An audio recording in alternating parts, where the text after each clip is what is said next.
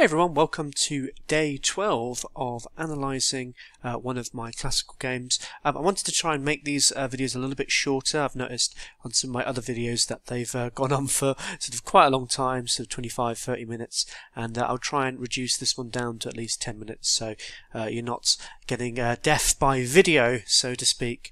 I just wanted to show you more kind of a crucial point in this game.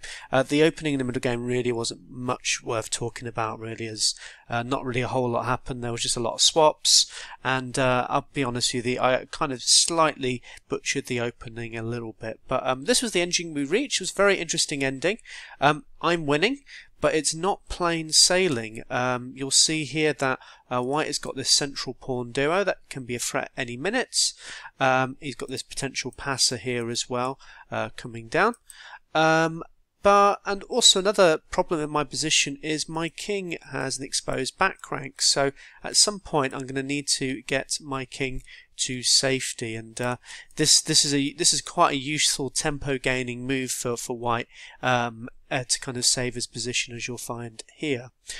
So with rook endgames, they're quite difficult, you know, and the most important thing to really, I guess the biggest rule of thumb with rook endings is to make sure that your pieces are more active than their pieces. Activity is probably the most important thing in rook endings, and you know, if you've got a rook that's attacking something like this one is versus one that's defending something, then you're usually doing okay.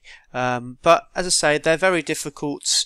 They do require a lot of calculating, a lot of thought process into every single move that you do, and you'll see here that this particular rook ending, it was pretty sloppy from both of us. It went back and forth throughout. So in any case, one of the advantages I didn't mention actually is also the white has got these horrible isolated pawns, and in this particular endgame this is really good for me. Likely that I'm going to be able to capture both of these off, as he's got no adequate way of defending them. So here my opponent played a4, and now his pawn is going to be running down. He's got a threat here of coming to a5, which would really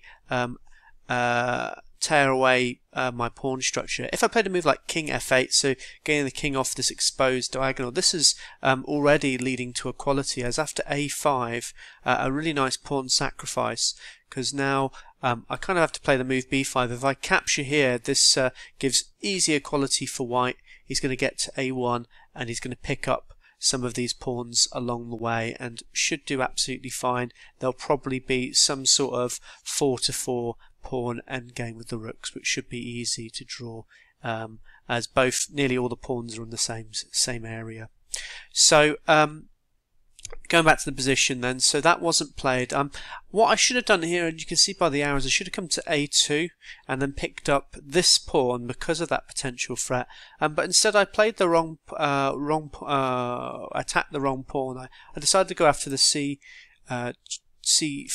pawn instead.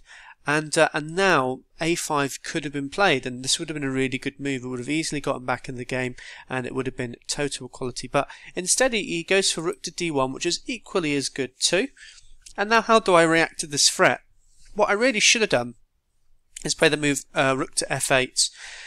So after this, if he does decide to throw in the check, I would have been absolutely fine. I would have come here, and okay, he's going to pick up this pawn, but I'm doing okay. I can get my king to a nice safe square on e6, so this would have been absolutely fine. But in after this, if he came to d7 instead, just going straight after the pawn, here I would have just taken my own pawn. Okay, it's not the end of the world. I've got a pawn for a pawn, and potentially I can create a target on this to get this extra pawn. And this is a nice little ending.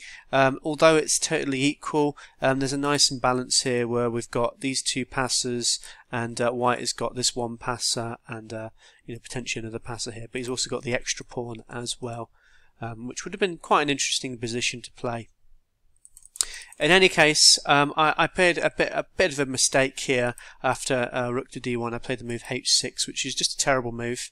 It really allows white to come in now with this nasty check. After king to h6, he now goes after these two pawns. You can see here now I've got to defend one of them, so I lose another tempo trying to defend the f6 pawn.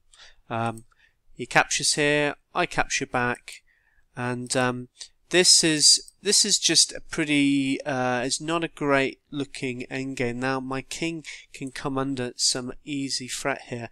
I decided to try and take off this a pawn now and put a bit of pressure on it.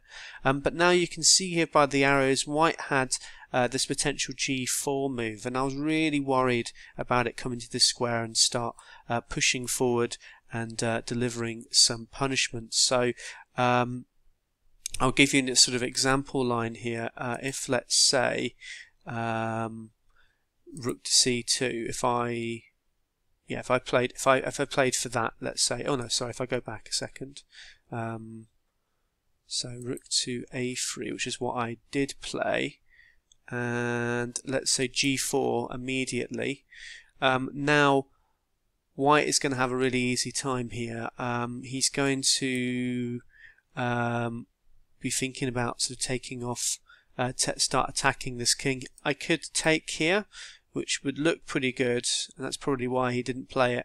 But after this move, I'm now actually threatening a really dangerous mating threat here.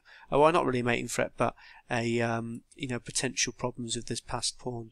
So rook to a3 as an example. I throw in the check. If I play the move f6, I think actually this is quite adequate. This should do okay, but it looks like actually I've got some counterplay with the rook coming down here, so it should be alright. But rook to a6 now, defending the pawn. Suspending that move just to do that. And yeah, I wasn't too comfortable having to play this position. I would think I would have probably been close to resigning at this point. So instead of that, he played the move rook a6, and that allowed me a little bit of safety as I can now jump my king into f5. He ran back with rook to a7, so just kind of wasting a move here, and I was very happy with this. I just took off these two pawns. Those were really his two biggest threats, and I've taken them off the game. So after a few more captures, he goes after my last pawn, and it looks as though he's going to get total equality, as although we've got two pawns on different sides, this should still be fine, assuming he can get this pawn. But here I played a really nice move. I threw in the check here, and after king come forward, and then played rook to f6, and now my extra pawn is defended. And really here you can see by the arrows, white should have really come down to g8, maybe do some stuff along here and start harassing some of these pawns, and then just hope he can hold this position. It is possible to hold if a couple pawns do come off, if let's say both sets of pawns come off. With only the one pawn, white can hold, but it's very difficult as we've got two passes here, and they're not on the same side. So it will be quite interesting if the game did continue from here. But it's showing that I should be winning this by a significant margin. In any case, my opponent captured here, and this was just a dreadful move, as now this is a totally winning pawn and king endgame. Just so you can see why it's winning. The game continued g4, and now my king came up here, and I've just got a simple plan here. I'm just going to take off these pawns, and then I can push these pawns. If there's too many problems for the white king to try and hold on to, if he tries to come over here to protect this pawn like this, I then just push the other pawns forward, and this king can't be in two places at once. So this is losing. If he tries to come back over, I capture these off, and although he's about to get these two pawns, I've got this passer now that is going to get up to the end of the board now. So and the similar way for the other side, if instead of that he came over this way to try and hit my other pawns, I'm absolutely happy with this, as I can take off everything, and again I'm going to get this passer this way and win in the Queen and King endgame. So I hope you enjoyed this video. If you've managed to get to the end, congratulations. If you can put in the comments below Rook endings, but otherwise guys, have a great day and I'll speak to you soon. Bye.